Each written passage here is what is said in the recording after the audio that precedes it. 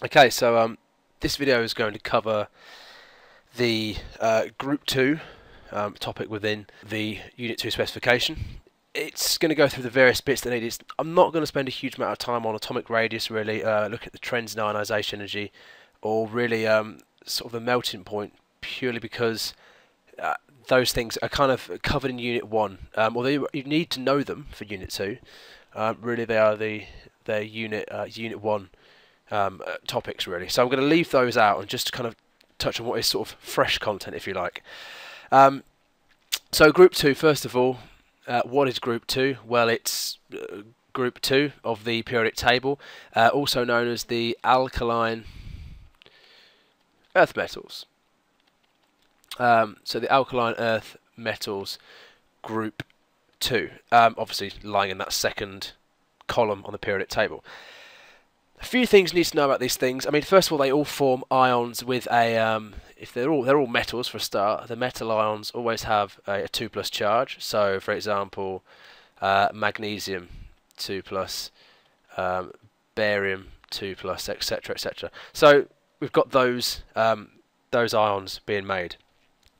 There's a few points really that kind of it looks at, but it's relatively straightforward, actually, the whole of this topic, and it's very, very small, actually, and one that I think people sometimes get themselves a bit too worked up over. There's not a lot of scope for questions being asked. So first of all, how do they react? Well, they react with water. So react with H2O. And they all react in a very, very similar way. And if we just use again this generic M to represent any of the metals, they react as in ionic terms. They react M, and they go. Get rid of this, and they become the M2+ ion. Add 2 electrons, balance that up at that half equation.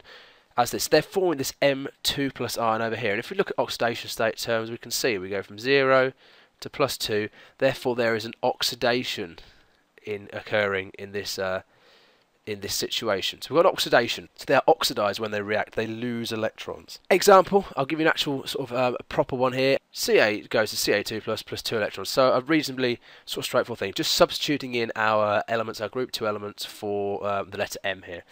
Which makes it quite easy. The actual, going to a bit more sort of detail actually about the reaction with water. So that's the way they react is like this, but the actual reaction with water, more specifically, is that our metal, again using this M, it reacts with the water to form specifically the hydroxide, and that's a very, very important thing. So we'll use this again, generic M, and we'll go across here and forming hydrogen there. So M plus water gives us MOH2 plus H2. And all you have to do is substitute in the M for the element that we're dealing with. So we'll do magnesium, for example. So the magnesium, we will react that with the water to form magnesium hydroxide and hydrogen.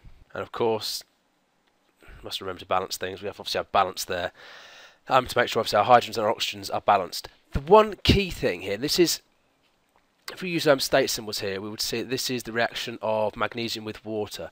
Magnesium is a bit of a special case in that it will react with steam slightly differently. And so magnesium reacting with steam, again still H2O, but in a gaseous state, actually forms the oxide, and then still H2. So that's a point to really be aware of, is that you could be asked either of those, and it's just a very small thing, but again that might get you another mark, 2 marks in the exam, or probably a mark actually. But it's still that's a mark that could be the difference between sort of an A and a B, C and a D, or whatever.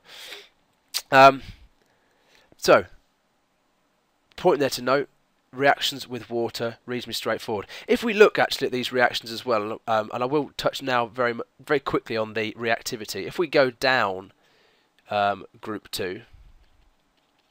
So starting at the top with beryllium, going down to barium, we'll find that generally speaking the reaction it increases. So the reactivity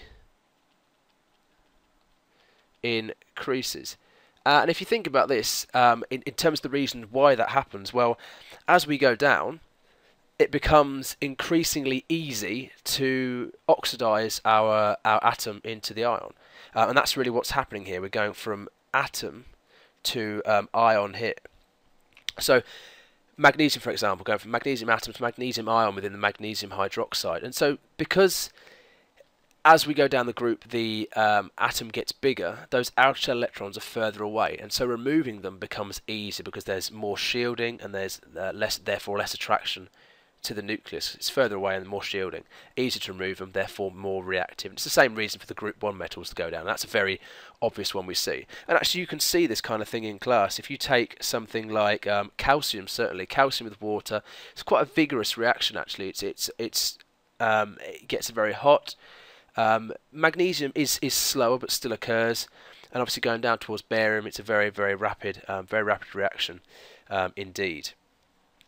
So this is a bit about the reaction with water. Take into account here this special case of magnesium reacting with the steam. Bit disjointed here.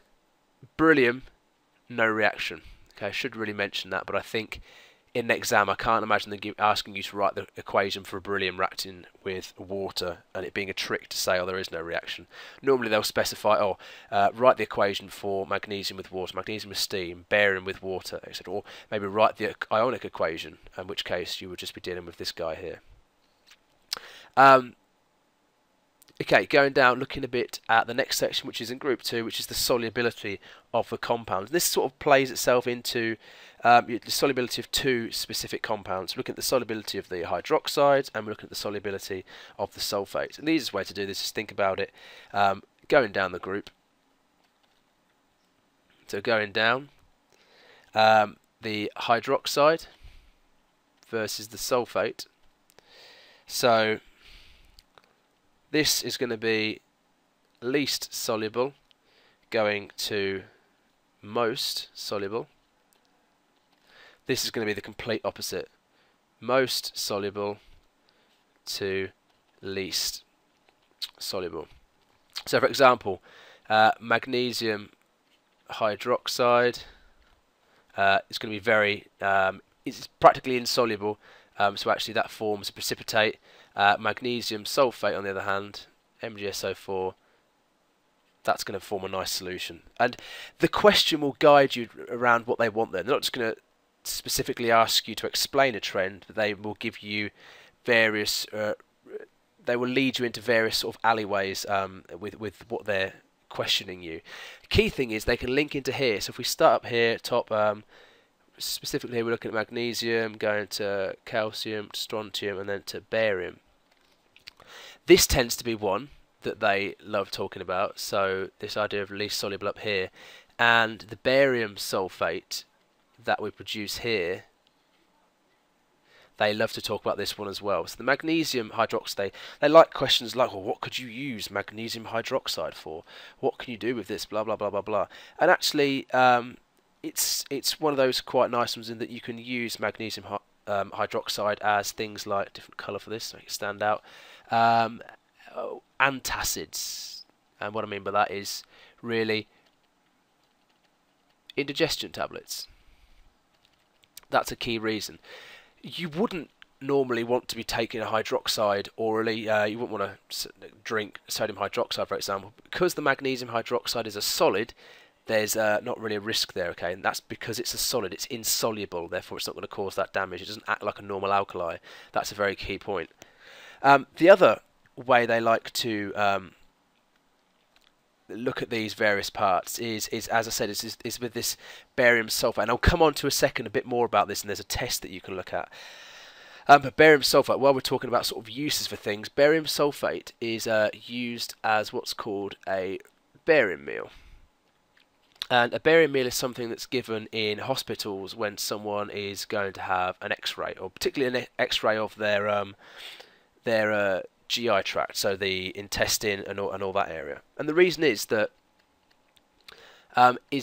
the barium meal, the barium sulfate, it absorbs the X-rays. It's brilliant. So it's it actually finds that so it sits in your it sits in your digestive tract, and what it does is it'll absorb the X-rays, and so it allows for doctors to basically see kind of if there are any problems with that in intestine or the stomach or all the rest, because you can see very clearly it shows up. Actually, here's a picture. This is what it kind of looks like on an X-ray, and so you can see here actually what's happened is the person has swallowed the barium meal, and you can see what's happening is it shows up very clearly white here. Now, I'm not a doctor, so I don't know if this person has any problems with them or not. Obviously, hopefully not. But you can certainly see the barium sulfate showing up. Now, there's another reason for using the barium sulfate. It absorbs these X-rays brilliantly. Well, not another reason for using it, but another quirk of question they'd like to ask, and that's that barium compounds are basically toxic. And the thing they love to ask is, well, if barium's toxic, how come something like barium meal can be used, can be swallowed, can be taken orally? The reason is that it's not soluble. It's not soluble, so therefore the barium doesn't actually get into the body. It's taken in through the mouth, it works its way out, and it goes out here, and we don't have to worry about it anymore. So it comes in, it goes out, there's no toxic nature to the body, and that's because it is insoluble. So actually least soluble, yeah, it's actually insoluble. Okay, so it would be a solid, does not dissolve, and therefore provides no risk when taking it as a suspension, as this barium meal. So that's absolutely fine. The other uses of things that you might come across, calcium hydroxide is particularly used. It has another name. It's called slate lime. So I'll choose a slightly different colour. Run out of colours here. So CaOH2 slaked lime, and this is used on fields really. It's used as neutralizing acidic soil, and it's a fairly inexpensive way of reducing the acidity and allowing crops to grow, basically, which is obviously quite important for farmers and all the rest of it. And that's really uses done. So specifically the ones that have come up in the past on papers: magnesium hydroxide, calcium hydroxide may have done, but barium sulfate certainly does as this barium meal. Also, tying into the barium sulfate and coming back to that one now, is we can use barium, or specifically barium chloride, to test for sulfates. So SO42- test. And what we can do is, if we have something that contains SO42-, we find that when we add barium chloride to it, we will form the barium sulfate, which, as I said up here, is insoluble. So the test is add HCl, again to remove any unwanted ions, and barium chloride. Positive result,